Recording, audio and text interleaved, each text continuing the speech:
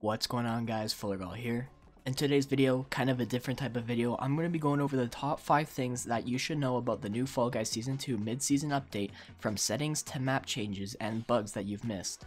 Before we get into the video, if you can leave a like, and also 90% of the people who watch my videos are not even subscribed to my channel, so make sure you click the subscribe button so you get notified whenever I make more Fall Guys content, and that really make my day. Let's get right into the video. The 5th thing I'll be going over will be the new bug hotfixes that Fall Guys recently fixed. I'll be showing on screen the list of bugs Fall Guys fixed, but the first one they fixed was falling through tiles on hex-a-gone. This one was a pretty big bug, especially if you fell through the tiles all the way into the slime. I know a lot of people always wanted this bug to be fixed, and now it is.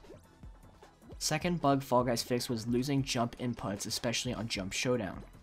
This was when you jumped and went over an edge or crack, and especially on Jump Showdown where you went over one of the platforms and that it would take your jump and you wouldn't be able to jump. The third bug is not being able to grab the crown on Fall Mountain and hanging from it instead of winning. This was a huge bug fix that Fall Guys fixed, and a lot of people complained about this not being fixed, but now it finally is fixed. So that's good. Fourth bug fix was the infallible achievement sometimes not unlocking. Personally, I didn't really know about this bug until I read the patch notes, but that's good, I guess. Especially if you don't get the achievement, that would be pretty bad. The 5th bug fix was falling on flat surfaces. This is a pretty good bug fix one, especially if you're running in the lead and fell over randomly. The 4th thing I'll be going over is the new content updates they added to the mid-season update. I'll be showing a list of the things they added that came with the patch notes, but some of these updates in my opinion were pretty good, especially for the mid-season update, and they also added some good features too. First couple features they added are new variations throughout the game. Basically, I'll be showing all the maps that had different variations to them. The things that went into the maps were beams spawning in, thick bonkus, big yeetus, the slicing things, random seesaws, random fruit getting shot at you, and other things as well. The maps they added this to was Perfect Match, Slime Climb, Whirligig, Night Fever, Fruit Shoot, Rollout, Hit Parade, and Jump Club. I think there might be others that I missed, but these are the main ones. The other things they added were featured crown costumes now available in the regular store rotation, so basically the bottom part of the store that is random for everyone. So there could be a higher chance of you getting the bullet skin. They also added that the show selector now lets you queue for multiple shows at the same time, improved stability when playing in parties, and also a new language selection option in game. They also lowered chance of medieval rounds, Perfect Match, and tail tag. The third thing I'll be going over is the new naming system that Fall Guys implemented into the update. This is basically for PC only, and I think some people on PC were pretty disappointed in it, because it wasn't something we thought it would be.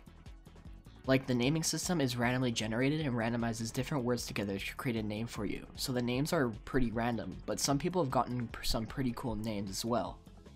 The second thing I'll be going over is the new server region selector they added. Why this is super good that they added is because now if you're AU or Asia servers, that you can customize and select the most popular region like North American servers and European to find matches easier. I'll basically show you how to find this setting and how to change it as well. Alright, so basically where you want to go is to the settings page. All you have to do is click on options, and from right here you can do a server region selector. So basically I could go wherever I want.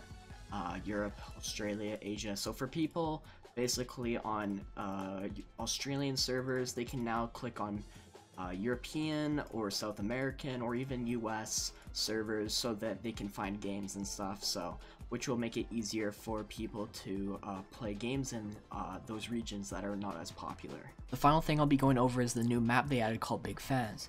This new map they added was awesome, and I think it was a great map they added. This is not only hard, but it requires skill to get past each section until the finish line. I talked a little about the leak for this map, and some things were correct and some were not, but the main idea of you having to jump on fans to get to the finish line was correct.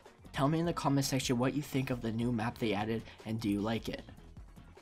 Hopefully you enjoyed the video. I'll try to get another video during the week, and I'll usually be uploading during weekdays, so make sure you're subscribed so you get notified when I do. Also, another reminder to join my Fall Guys community Discord. Link will be in the description of my video and comment section, so come join and say hi to me. I'll see you guys in the next one. Peace out.